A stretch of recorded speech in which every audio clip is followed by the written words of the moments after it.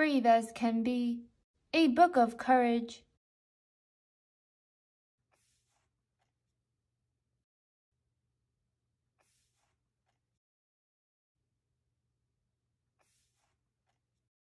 When I was little, I was afraid of everything.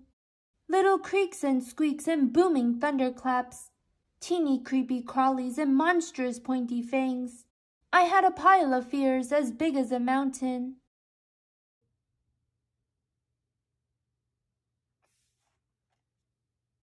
When I was scared, I would shiver, as if I was outside in the snow. I would shut my eyes tight and clap my hands over my ears. I was closed up against the cold, as if I was in an igloo.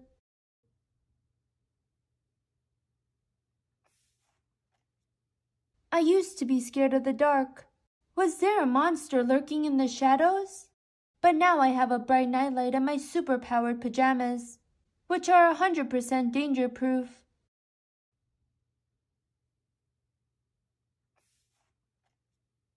The neighbor's dog can be scary too, with his loud barks and thousands of teeth.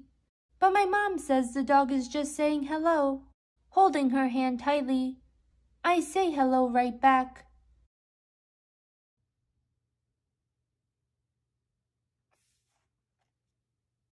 Once I let go of my mom's hand and poof, she disappeared. But I didn't panic. Sometimes moms get lost. Like a brave explorer, I spotted her through the crowd.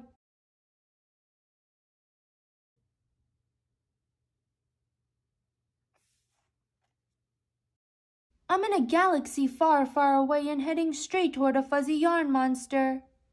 Quick, wake up! It was just a nightmare. My dreams scare me too sometimes.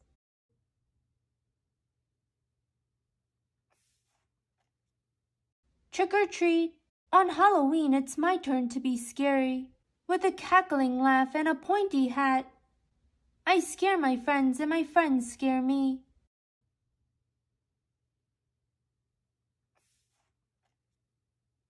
Sometimes it's fun to be scared. I love when Dad tells me my favorite spooky stories, over and over again. Once upon a time.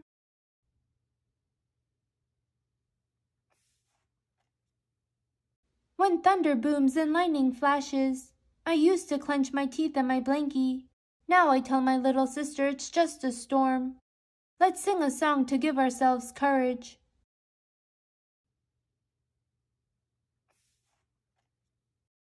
My teacher can be very strict. When she is angry, her big black eyes make her look like an owl. But that's my own special secret. Imagining her feathers makes me feel brave.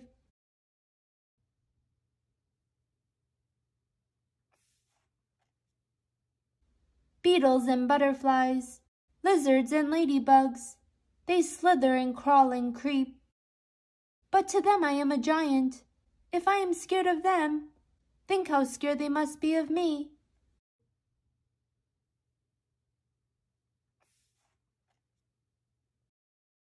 I'm older now and my mountain of fears doesn't look so huge. In fact, now that I am big, it looks very small indeed.